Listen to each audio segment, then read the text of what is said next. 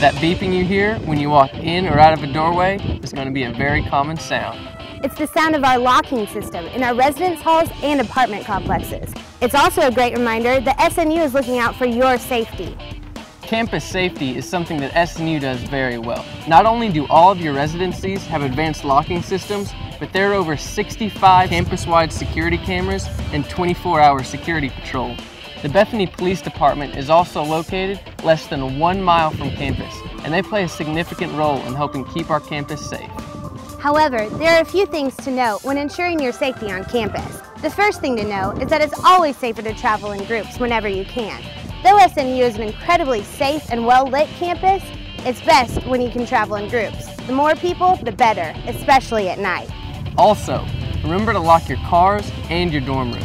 SNU security will always do its best to protect you and your property, but the ultimate responsibility is yours. Unfortunately, SNU does not insure against lost or stolen property, so they encourage the entire community to do their part in keeping this campus safe. If you'd like to know more or see a detailed campus security report from the previous 3 years, log on to our webpage at www.snu.edu/safety.